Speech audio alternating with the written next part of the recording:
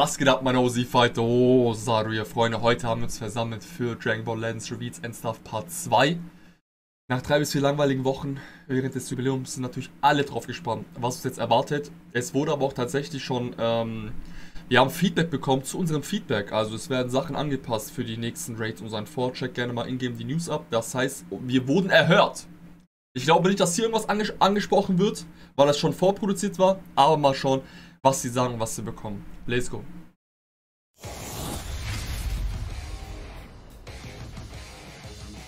Hello everyone, I'm Toshi, the producer of Dragon Ball Legends.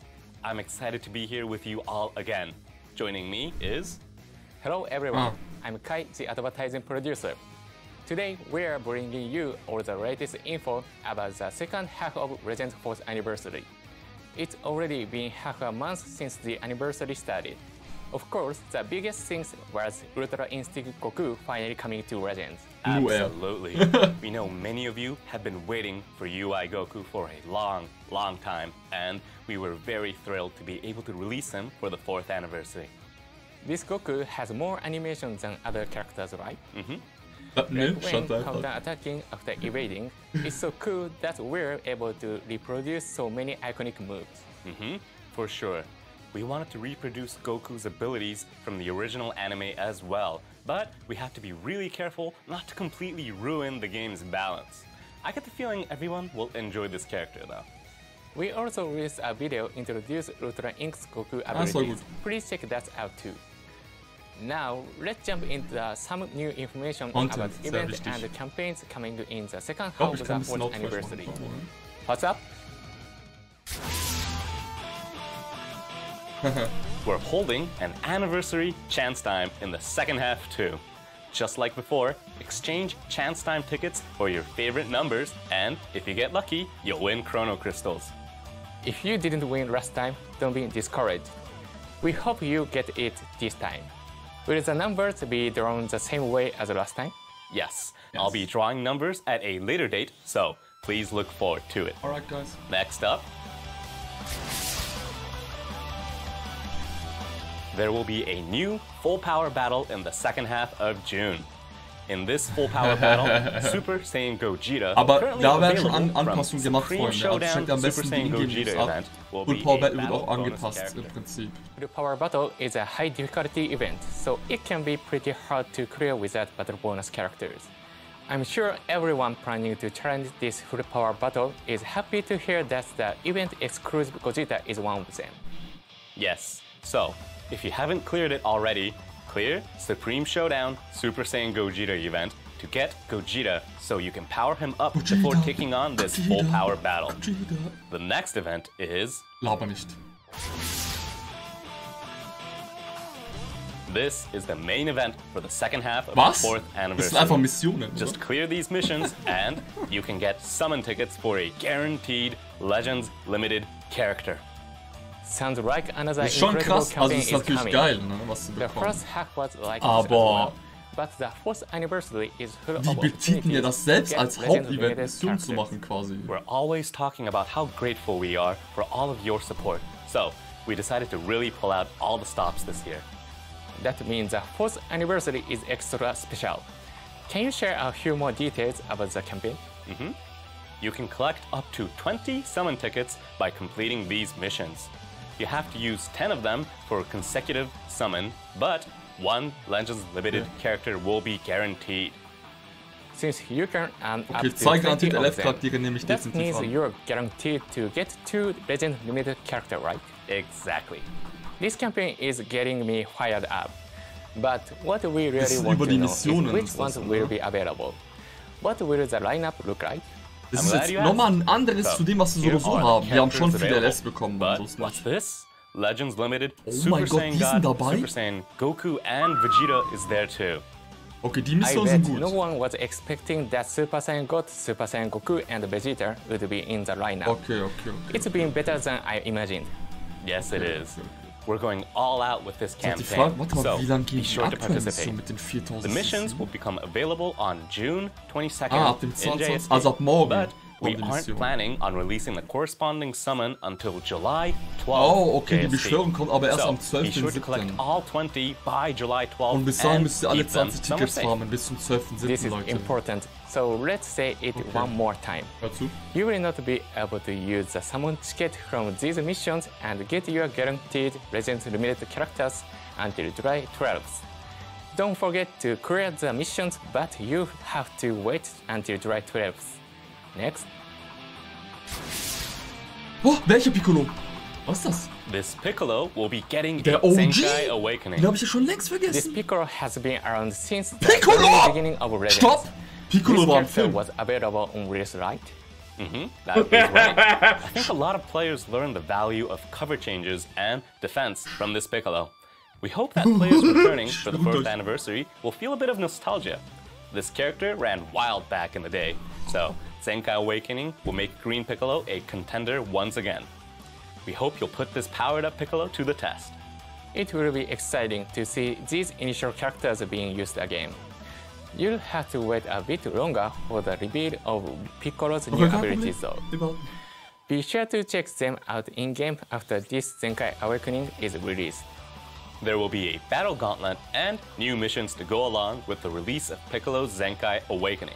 So be sure to get Awakening Z power from those. Also bis jetzt Standardsachen. That's all for the events and campaigns Was? we'll be introducing Oh for Mann, today. die sollen But mal don't worry. irgendwas Additionally, Neues. raid battles, hoi poi, anniversary missions, Ja, okay. and more from the first half of the anniversary Es wird will wie in continue der to ersten run. Hälfte weitergehen. So we hope you'll enjoy those as well. Ich hätte mir ein You can komplett still get neues up to 400 free summons for logging in a Jahres total of 10 days, Jubiläums-Event geben. as Ist well das as mal? one guaranteed Legends Limited character So. with each 10 days. Genau, one also wir bekommen ja an sich Legends sehr Limited viele summon Sachen. ticket. Darum beschwere ich mich There's nicht, still aber halt time, so eventtechnisch. don't forget to log in. Es ist halt alles Now, jetzt schon klar. let's talk about some more campaigns. Okay, wie weite Kampagnen? Stopp, stopp, stopp, stopp. Social... Oh, jemine. There will be campaigns on social media for the second half as well. First is, Social Media. Ist geil. we held one during the first half of the 4th anniversary, but there will be another Okay. stamp Ey, rally. ich bin jetzt echt auf These die are Charaktere special gespannt. campaign where you can earn generous rewards. Give us the details, Toshi. Leave it to me. The campaign will be Leave held it to on me. Twitter. Give it To to join, quick. just retweet the Stamp Rally campaign post. After doing so, you'll receive a reply with a stamp card. okay. Collect all the stamps and you'll be sent a link to the entry page where you can enter your player ID. Players who complete the campaign and enter their ID will get rewards. Be careful though, if you make a mistake when entering your player ID, you will not receive your rewards. Also, You mentioned collecting all of the stamps, but how do you collect them? We will post 3 Stamp Rally tweets during the campaign, and you just need to retweet each one to get the stamps. These 3 posts will be clearly marked as Stamp Rally campaign posts, so you shouldn't have any trouble jetzt bin finding ich schon them. gespannt, was kommt. Got it. I'm sure everyone is waiting to Hoffentlich hear spoilern about die those Untertitel rewards nicht, you know. wie letztes Mal bei You'll receive 300 Chrono Crystals and 30 Slot Removers. Weiß Radio nehme ich schon. Wow, that's even better than the first stamp rally. For hardcore players, especially, those slot removers are an absolute must-have. Definitely. Wow. We were allowed to be a little bit more generous this time. In case you don't know about them yet, here are the official Ja, Legends Twitter ist es, Twitter Leute. accounts. Glaubt mir. Kommt alle auf Twitter. The campaign Ozaru tweets will Stones. be posted by these Twitter accounts, so be sure to follow them beforehand Naja, if boy, you gebt haven't euch die already. Deutsch-Infos dazu. We will also be posting the links to the official Twitter accounts on our official Facebook and Naver Cafe pages Naver when the Cafe, campaign what's starts. If you normally use Facebook or Naver Cafe to get your Legends info, be sure to hop on over to Twitter for the campaign. Einfach Twitter. Let me say it again. Einfach Only Twitter players who exklusiv. complete the stamp rally campaign will be on rewards. You've got to participate if you want them. That brings us to, Was? 4000 Posts. we'll be holding the Aim for the Top 4,000 Posts campaign, where players from all over the world will join forces. This is a campaign returning from the second anniversary, right? Yes, it's been a while since we last held it. Naturally, the rewards have powered up a bit too. Regarding participation details, we'll announce the campaign hashtag on our official social media pages when the campaign starts in the second week of July. all you need to do is make a In post der containing zweiten that hashtag, Juliwoche. and Wieso if fängt we in can der reach zweiten 4,000 Juliwoche so posts viel an? in 1 Da kommt hour dann nochmal neue worldwide, Charakter bestimmt. everybody will get their rewards. In der In zweiten other words, Juliwoche. the Leute, people of Earth must Part 3. unite. That's right. Please Wir haben work erst den together 21. and try to reach In der 4,000 zweiten, da posts. kommt nochmal We'll irgendwas post more an. Zweite details on our Juliwoche. social media pages at a The later Dreams, date. dass dann die That ability Musikcharaktere for the kommen. social media campaigns. Ja, okay, das brings Jubiläum us wird to halt very gezogen wie good stuff. Kaugummi, Mann. Yes, it does. Check this out. Was? Okay.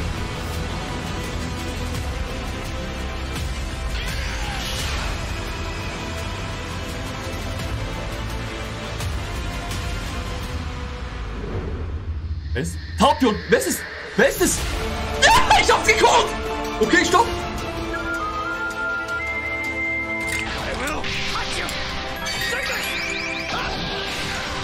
Alter, wenn das wirklich so... Was? Stopp! Sag nicht, der ist LF. Nein, ist er nicht. Und? Dreifacher Goku. Ja. Ja. Aber sag mir nicht, dass es nur er ist. Okay, Alter, krank. Super, Alter. Oh mein Gott, sein Arm sieht geil aus. Alter, das sieht aus wie gut. Und nein, hoffe ich. Irgendwann das Ding.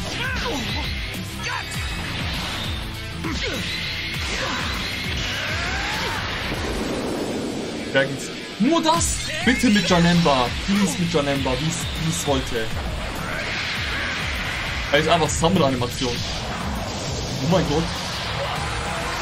Der arme Tapion. Naja, okay, er lässt perfekt. Oh, das sieht geil aus. Komm, alle lächeln. Alter, laber nicht. Laber nicht.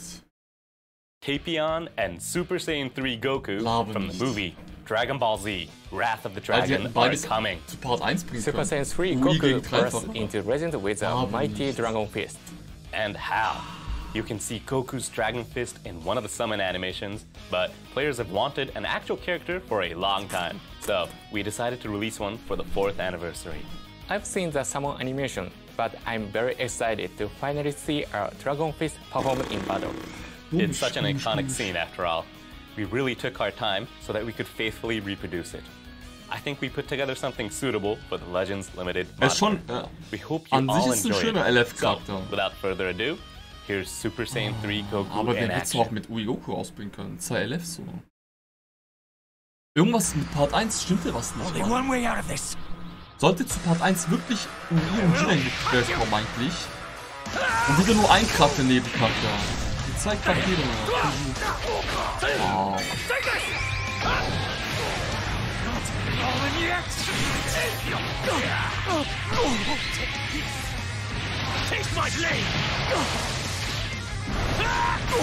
Hat er die Reifen oder was hat das mit dem... Was? Der war einfach ein Angriff und dann geht er wieder raus. Alter, was ist mit dem los? Und jetzt? Wer ist das? Wer ist das? Aus dem Nichts kommt Chunks! Den kennen wir schon, das ist Chunks Sumai, der Rote. Nach Hildegard kannst du kombinieren, oder was?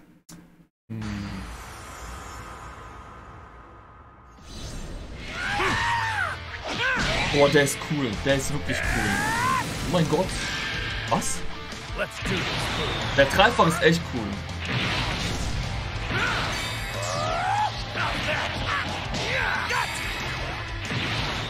Ich finde, das Charaktermodell vom Dreifachen sieht übertrieben gut aus. Deswegen dachte ich kurz, es sieht aus wie so ein Ultra-Charakter. Guck mal den Charakter an. Wisst ihr, was ich meine? Der sieht echt gut aus. Also, er sieht gut aus. Der Dreifache an sich gefällt mir nicht.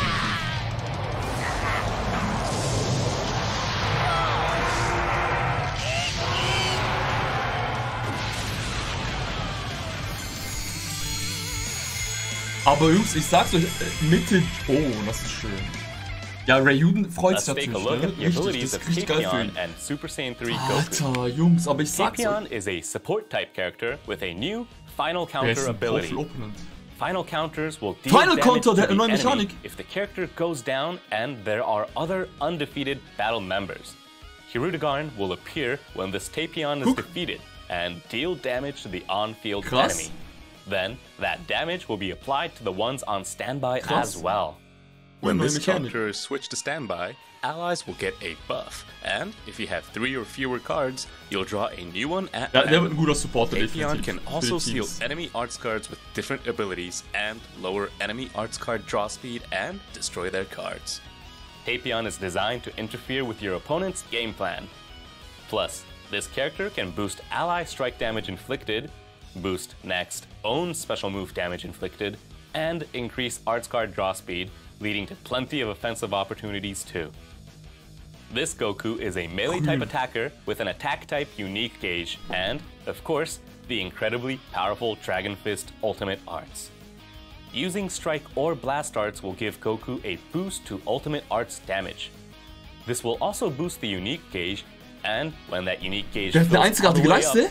Goku's special move, special, and ultimate arts and main ability will be permanently enhanced. After being What? enhanced, the ultimate arts will nullify Goku's unfavorable element factors on activation, turning the overwhelming Dragon Fist into a true knockout punch. This character will also have arts card draw speed up from battle start, in addition to other offensive-oriented abilities like strike arts cost down, so go on the offensive to build your unique gauge and then pulverize your enemies with unsurpassed abilities. That's all we have for you regarding the second half of the 4th anniversary. But it looks like it's going to be jam-packed too. It really does. Dragon Fist Super Saiyan 3 Goku is very cool, so make sure you don't miss out.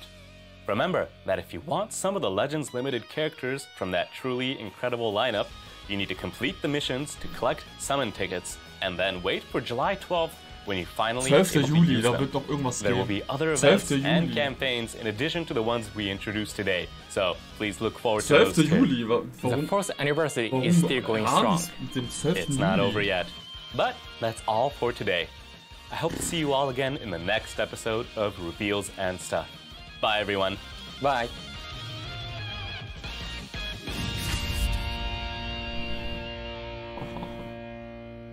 Oh, okay. Boah, Alter. Guck mal, ich sag euch eine Sache, okay? Dieser Goku ist cool, definitiv. Der ist cool. Aber den hättest du echt mit Goku mit Ui Goku rausbringen können. Meiner Meinung nach hättest du mit Ui Goku raus 2 Banner. Es ist schon erstaunlich. Es ist wirklich erstaunlich, dass sich die Community darüber aufregt, dass es zu wenige Banner gibt zum Beispiel. Also Part 1 nur ein Banner. Das müsst ihr euch mal geben. Das müsst ihr euch mal geben. Weil man musste dafür summen eigentlich. Wisst ihr, was ich meine? Dieses Jubiläum fühlt sich wirklich langgezogen an. Aber übertrieben langgezogen. Und keine Ahnung. Wir können halt weiterhin nur rätseln. Ist wegen einem Filmrelease? Warum? Was genau war? Sollte halt nicht Ui mit Jiren kommen? Also selbst das wäre mir noch besser gewesen. Man hätten wir Part 1 Jiren und Ui, hätten wir mehr Charaktere und so. Und dann kommt Part 1 dieser Goku. Dann wäre das wie letztes Jahr so. Aber jetzt rätsel mal, was ist eigentlich Sache und was nicht. Und Part 2 ist 3 bis 4 Wochen sind wir schon im Jubiläum. Und 12. Juli, was geht? 12. Juli, was ist mit 12. Juli, Alter? The Red, lieben Dank für deinen Sub, was gehabt, man. Lens, Anniversary trockener als Dokkan Global vor dem Jubiläum. Ey, das Ding ist. Ja, guck mal, das ist die Sache. Wir sagen alle leider nur einen Banner. Das müsst ihr euch mal geben. Das müsst ihr euch mal geben, ey.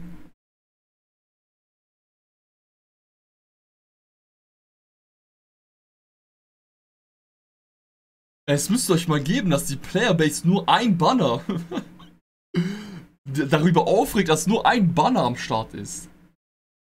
Ich habe keine... Und es ist auch kein Ultra-Charakter, erstaunlicherweise, ne? Also Leute, ich weiß nicht. Jetzt ist die Sache... Okay, ich will es euch nicht sagen. Lasst uns bis zum 12. Juli warten und gucken, was kommt. Nein, der 12. Juli wird kommen, aber bis dahin wird das noch langweiliger und bis dahin ist es kein Jubiläum mehr. Wenn am 12. Juli dann tatsächlich die Filmcharaktere kommen und bla bla und dies und jenes. Nehmen wir mal an, ab dem 12. Juli geht's weiter und dann fühlt es sich wirklich an wie ein Jubiläum. Es ist schon irgendwo trotzdem zu spät. Dann ist es, das könnte auch ein normaler Monat sein. Naja, Freunde, ich beende mal die Reaction hier. Im Stream werden wir natürlich weiterhin reden und diskutieren. Ich bedanke mich aber fürs Zusehen. Lasst mich auf YouTube wissen, wie das Ganze findet. Ich habe mir gar nicht richtig angucken können, was der Boy drauf hat, aber ich bin mir ziemlich sicher, der Goku wird richtig gut sein. Deswegen, vielen Dank fürs Zusehen. Bis zum nächsten Mal, Freunde. Macht's gut. Peace.